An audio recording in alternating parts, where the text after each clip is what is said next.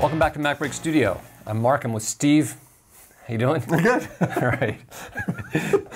We're talking about Final Cut Pro 10, the new features in the 10.2 update, and Steve's going to go over my favorite thing. 3D text. 3D text. 3D tiles. Yeah. No, Apple gave us a real gift with this update. In fact, no one expected it. Yeah. You know, it's like... It just wasn't anybody's list of like, could you fix this? Could you fix that? Ta-da! 3D text. Well, what's amazing is they did it right. It's not a hokey, implementation. No. It's gorgeous. The text, the photorealistic rendering of the lights, the textures, the shadows.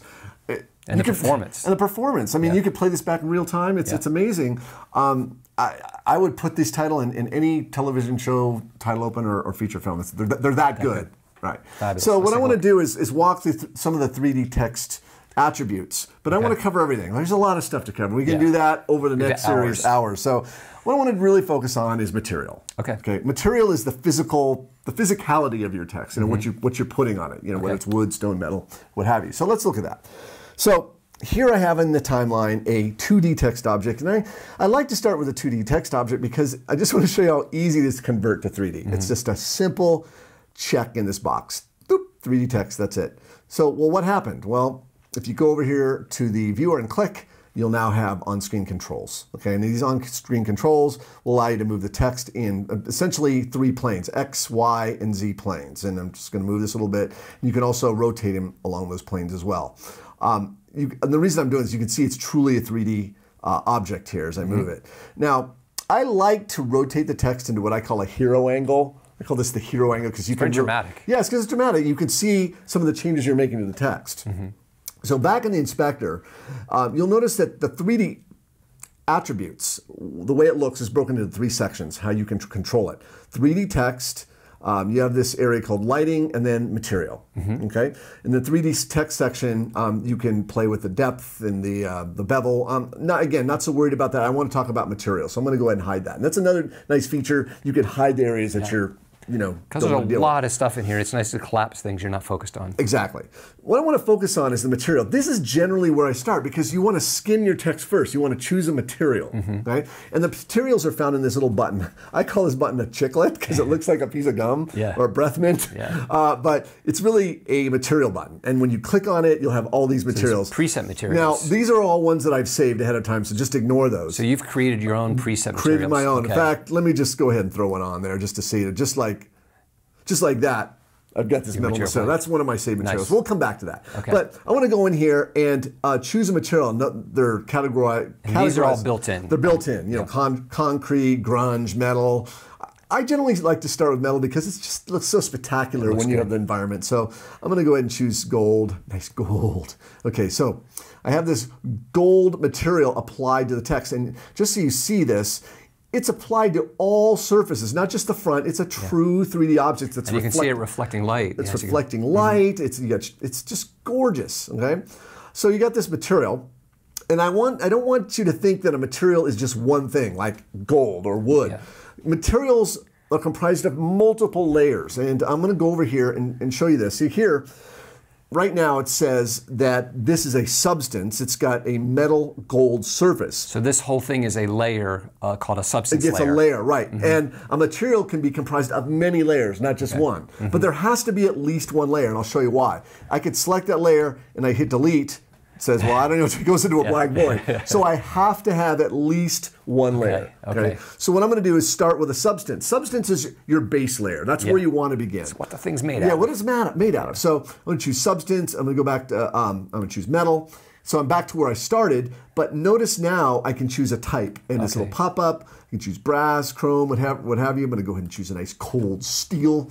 I can play with the shininess, how much shiny or matte-ness of the text. Yeah. Great. But I really wanted to talk about the layers that you brought up. So you start with a substance, and then you start adding layers to it. It's like almost like if you want. It's like if you want. You could be done right now because it's beautiful. Exactly. But this is where it gets. This is where your 3D titles really take on new characteristics, where you can do stuff that doesn't make them look so canned. So we're going into the rabbit hole. We're going into the rabbit hole. It's really it's a lot of fun. So you have this layer, and we'll go over here and. Like the real world, you start with a substance like wood, paint, metal, and then you decide what you want to do to it. Like you may want to paint it. And then after you paint it, you might want to add a finish to it. And after the finish, then over time, it gets distressed and aged.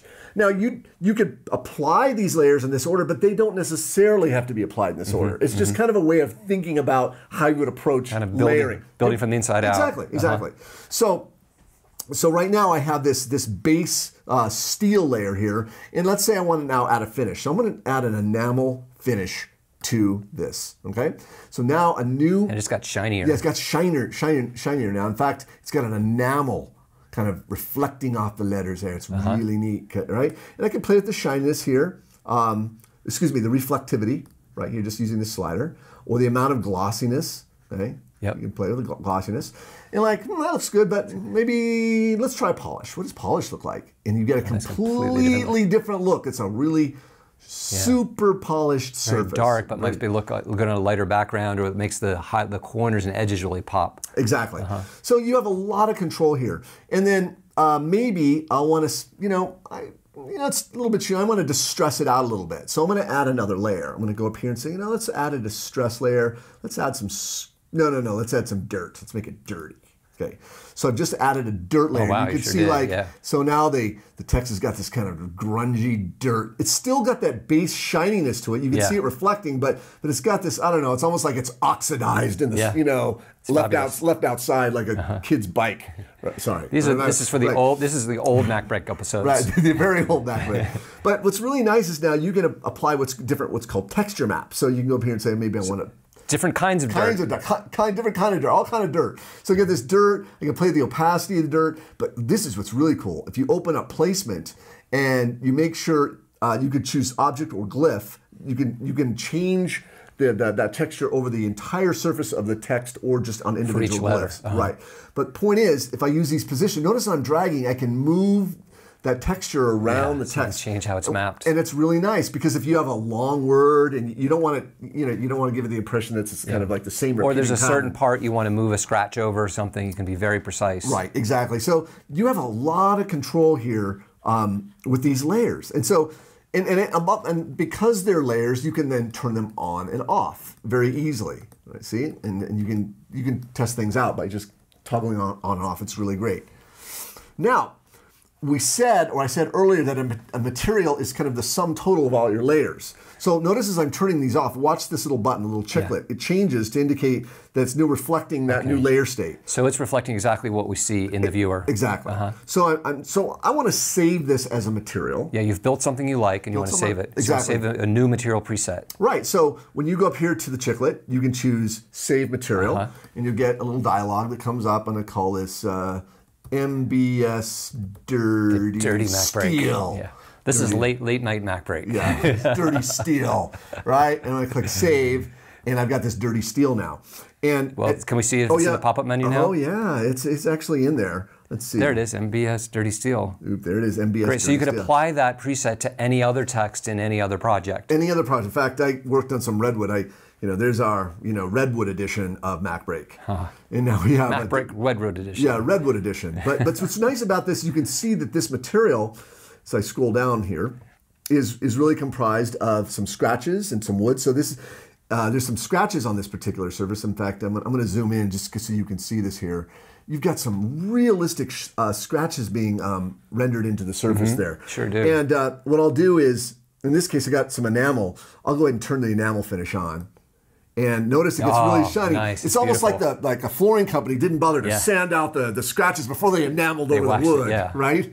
Yeah. But what's really great, Mark, is that at any point you could change the order. So you could say, I really want the scratches after the enamel. So I've just enameled my floor, and now my kids ran their bike over the top. Scratched it. Oh wow! Now look at that. It's all scratched up. It's enameled and scratched. Beautiful. Yeah. So absolutely beautiful. So this is, again, Apple gave us a tremendous tool with this 3D with this 3D title tool. We can create some really great stuff. And again, we don't have a lot of time to go through all the different permutations of the materials. You can.